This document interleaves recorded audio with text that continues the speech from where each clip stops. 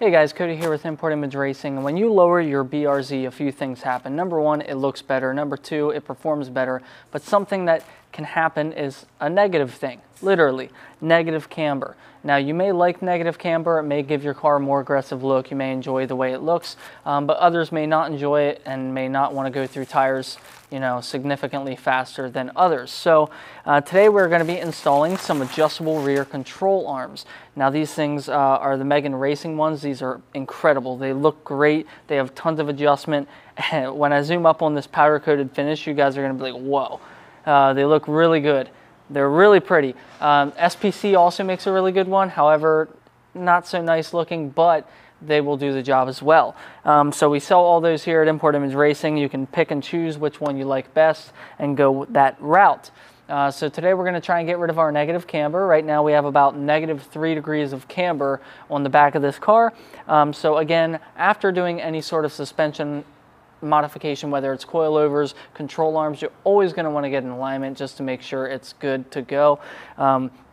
We are not crazy low. We could still go lower on these coilovers. However, if we go too much lower, we're just going to be a ridiculous amount of camber. So in order to lower the car just that much more, we're going to install these control arms.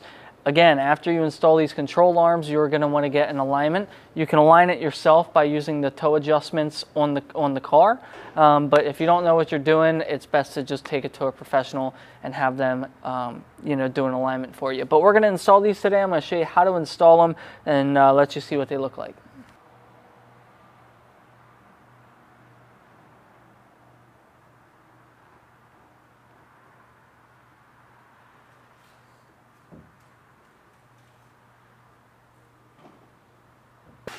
So obviously, first step here, we're going to remove the wheel. All right, first things first, we're going to take a 17mm wrench, put it on the back here, and a 17mm socket, and we are going to break this loose from the steering knuckle.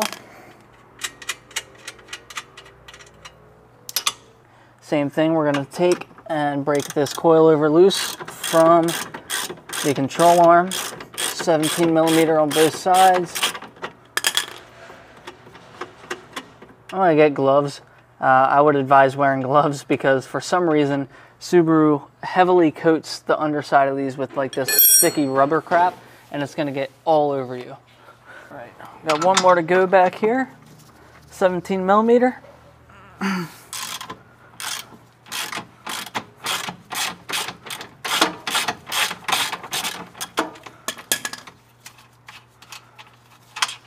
Go ahead and switch over to a 14mm and knock out this one on the end link.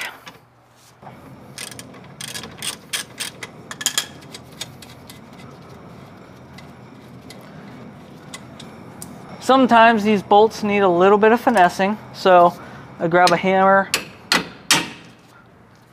and I'll just kind of tap out some of these bolts until this thing is ready to drop.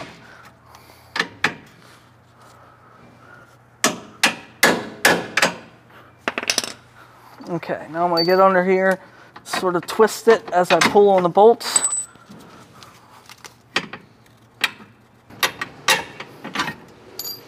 And then that sucker's out of there. You can see all that gooey mess on the bottom of it. I don't know why they do that. It's only on the control arms. It's not really on anything else. So it's kind of weird, but anyways, we're going to set that aside. Now we're going to grab our new Megan Racing lower control arm, slide that through the back of the frame here, and get a bolt through that. Now this is adjustable. You can see these adjustments right here that we can make. However, this is going to correct most of our camber without even adjusting it. Now we're going to take slide a bolt through the steering knuckle.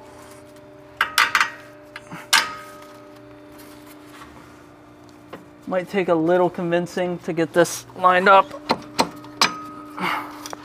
Now we can go ahead, grab a floor jack with a block of wood, and we're going to lift up on the control arm, and that's going to bring us up to our sway bar end link and our coilover, so we can put the bolts through those as well. So now you can see there's a million places to go with this. I'm going to show you where we put ours. You can kind of put it however you want it, but I'm going to show you where we have ours set up at, and you can adjust the rest however you want it. Now front and back, we have ours on this side here, as it's a little bit closer to the factory position. But you know, you can kind of set that up however you want it. And then the coilover adjustment, you can put that in any of these three. We just put it in the center. Okay.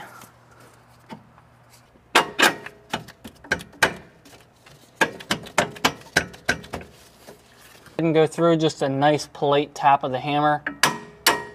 Nothing crazy, just to get it through. And then we can put our nuts back on.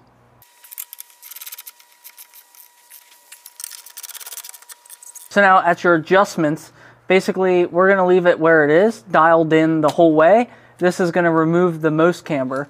If you want to increase your camber or add more negative camber, you're actually going to basically run this, you're going to break these loose and spin it outwards. So what you might have to do is actually drop, glove tour, you might actually have to drop this down and basically twist it, extend this rod further, and then that's going to push out on the bottom of the wheel or give you more negative camber. So if you're going for that stance boy look and you want a lot of camber, you can accomplish that just by pushing this out further with these adjustments.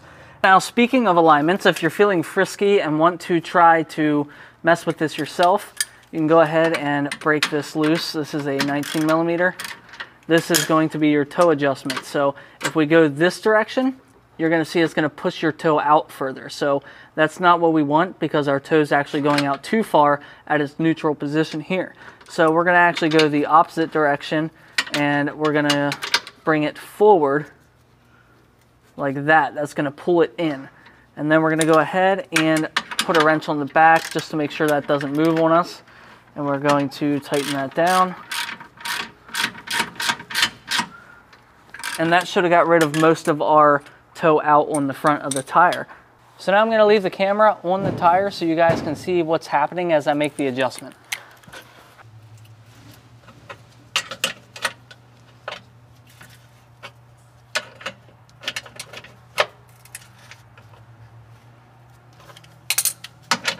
I would still highly advise going to get your car a proper alignment, but that's going to do the trick for you. You're going to eliminate your camber or add camber, whichever you're trying to do. And you know, you can adjust your toe with the factory adjustments and put your wheels back on, and we're good to go. Best thing to do, right, is get one alignment, not 10, not 5, whatever, just one alignment. So every time you mess with your suspension, you should get it realigned. So what I would do, go on to importimageracing.com. Get your coilovers, get your sway bars, get your end links, get your lower control arms, get everything that you want for your BRZ, your WRX, whatever you are installing the parts on. Get it all at once. When you have all the parts in your cart, message our sales team. Let them know, hey, look, I'm making a big purchase. I have all the suspension parts for this car that I'm installing. They will hook you up with some kind of discount because you are buying multiple items. And then what you can do, install all of it at once. Go get one alignment and you're done. You have your suspension setup done, good to go, and you get one alignment. So saves you some money and some time there, getting multiple alignments every time you change up your suspension setup. So, but that's going to be it for today's video, guys. I highly recommend the Megan Racing lower control arm, or the SPC one's good as well. We carry both here at importimageracing.com, as well as some other options if you're interested in those as well. But that's going to be it for today's video. We'll see you in the next one.